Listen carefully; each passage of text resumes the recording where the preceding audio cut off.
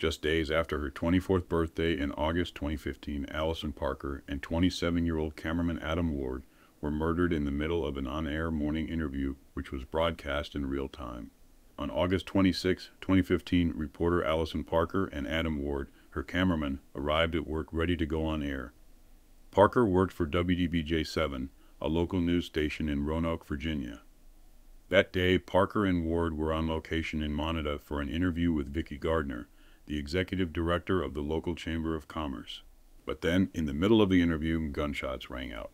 As the camera continued to broadcast live, a gunman fired at Parker, Gardner, and Ward. All three fell to the ground, with Ward's camera catching a brief glimpse of the shooter. The gunman fired from his Glock 19 at Allison Parker. Then he turned the weapon on Adam Ward and Vicki Gardner, who was shot in the back after she curled into a fetal position in an attempt to play dead. In total, the shooter fired 15 times. The camera continued to broadcast, capturing agonizing screams from the victims.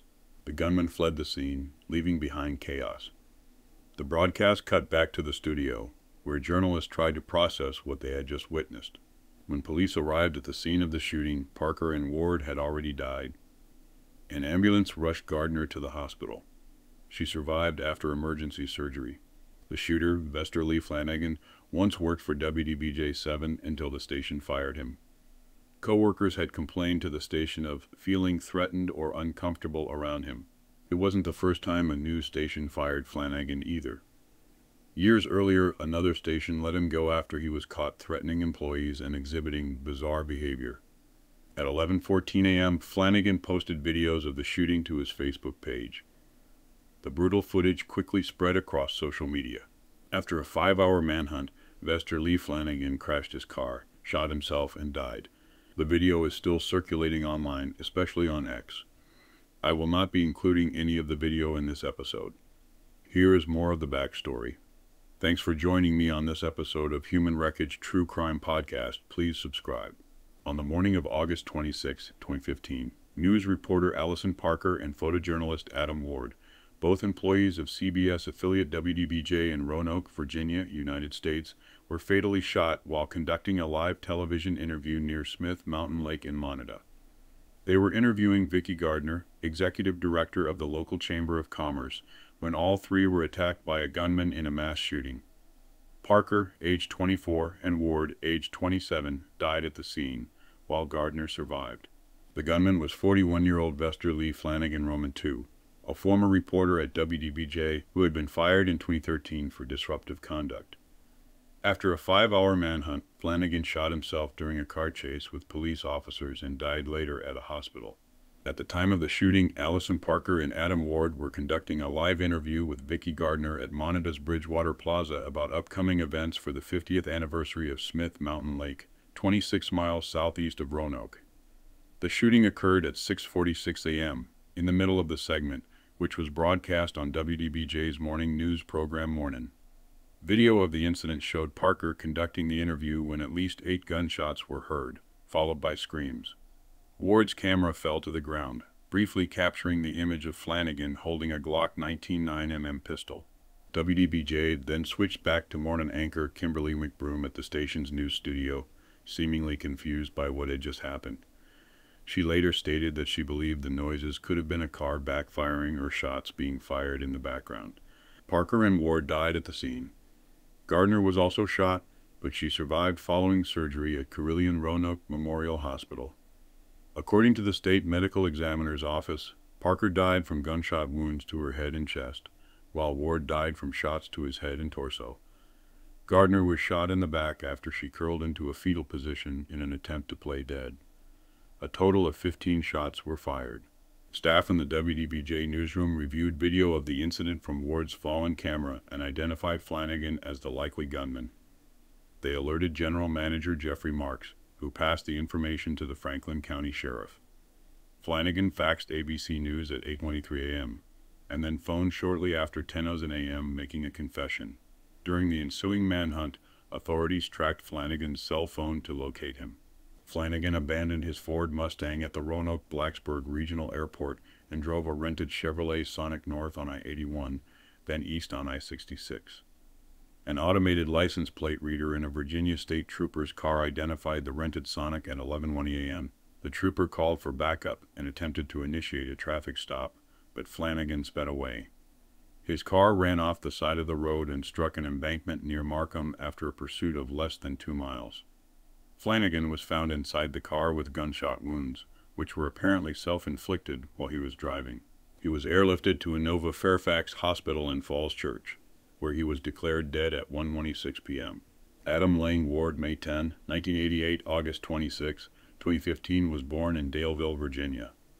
He grew up in Salem and graduated from Virginia Tech with a degree in Communications and Media Studies in 2011. He had worked at the station since July 2011 as a videographer, as well as an occasional sports reporter. Dickie Gardner is originally from Union Springs, New York, and had been the executive director of the Smith Mountain Lake Regional Chamber of Commerce from 2022 until 2019. She underwent surgery in which her right kidney and part of her colon were removed and was released from the hospital on September 8, 2015. Bester Lee Flanagan Roman II, October 8, 1973, August 26, 2015, was known by the professional name Bryce Williams and was a native of Oakland, California. He graduated from Skyline High School and attended San Francisco State University, earning a degree in radio and television in 1995. He interned at CBS affiliate Capex TV in San Francisco in 1993, eventually working there as a production assistant and weekend news writer. He had also been a small-time actor and model before beginning his career in journalism. Flanagan worked as a general assignment news reporter at CBS affiliate WTalk TV in Savannah, Georgia, from February 1997 to March 1999. Between March 1999 and March 2000, he worked as a reporter for NBC affiliate WTWC TV in Tallahassee, Florida, where he reported to news director Don Schaefer that co-workers were making offensive comments about his sexual orientation.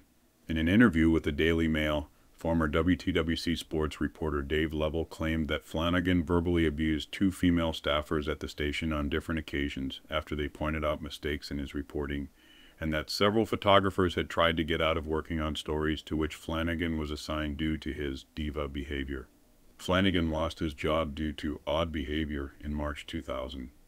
He filed a civil lawsuit against WTWC alleging racial discrimination, as he was African American. The lawsuit was settled under unspecified terms in January 2001. WTWC's owner, Sinclair Broadcast Group, had shut down all the station's news operations in November 2000 due to poor ratings and budget reductions. Flanagan worked for CBS affiliate WNCT-TV in Greenville, North Carolina from 2002 to 2004. He also found some work at ABC affiliate KMID in Midland, Texas. WDBJ announced on April 19, 2012, that they hired Flanagan as a multimedia journalist under the professional name Bryce Williams. Documents relating to his time at WDBJ suggest that the station's management considered him an experienced reporter, but there were conflicts with other reporters and with photographers. Office memos from WDBJ showed that news director Dan Dennison ordered Flanagan to contact Health Advocate in July 2012 after receiving complaints that co-workers were feeling threatened or uncomfortable while working with him. It is unclear whether he did so prior to his dismissal. WDBJ dismissed Flanagan on February 1, 2013, citing his volatile behavior. According to a former colleague, upon learning of his dismissal, Flanagan lashed out at newsroom staffers, resulting in the staffers being put in a room while police escorted him out of the building. Ward allegedly recorded Flanagan as he was escorted out, and the 2 men had a confrontation earlier that day. Flanagan allegedly threw a wooden cross at Dennison, saying, "You need this." WDBJ provided security to the staffers for a time after the incident and directed them to call the police if he ever returned to the station. Flanagan filed a complaint with the Equal Employment Opportunity Commission (EOC) against WDBJ, alleging racial discrimination, in which he allegedly named Parker. The EOC investigated, then dismissed the complaint as uncorroborated. In Flanagan's suicide note, he wrote that he had killed both of his cats out of rage after his firing. Flanagan got a job at a local United Health Group call center after his dismissal. He had a confrontation with a female employee who casually pointed out how quiet he was being, to which he responded aggressively, telling her to never talk to him again.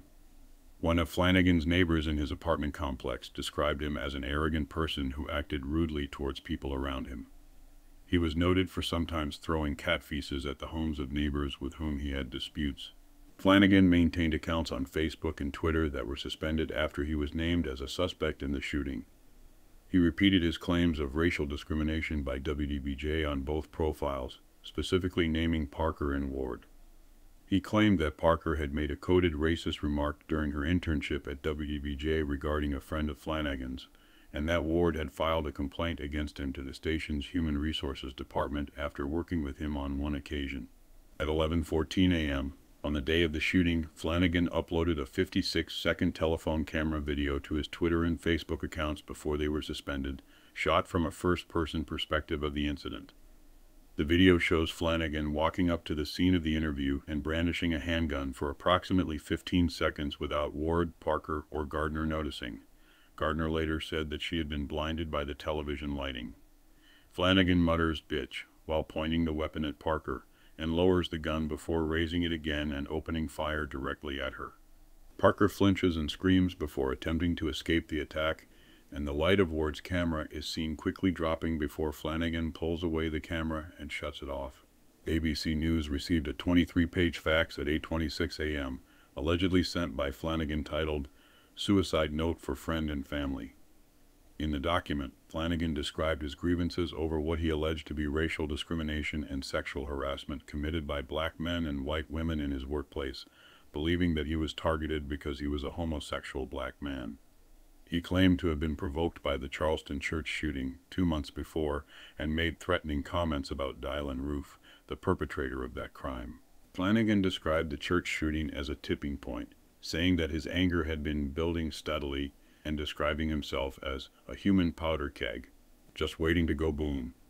A spokesman for the Franklin County Sheriff's Office said that Flanagan very closely identified with individuals who have committed domestic acts of violence and mass murder, as well as the September 11, 2001 attacks on the U.S. Flanagan said that Jehovah had told him to act and expressed an admiration for Eric Harris and Dylan Klebold, who perpetrated the 1999 Columbine High School massacre, and Seung Hui Cho, the perpetrator of the 27 Virginia Tech shooting.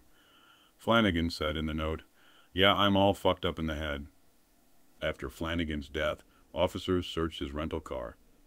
They found various items, including a Glock pistol with several magazines and ammunition, a cell phone, letters, notes, a to-do list, a suitcase containing 3 license plates, and several disguises, including a wig. Thank you for joining me on another episode of Human Wreckage. A very messed up story. Please take care of yourselves. See you next time.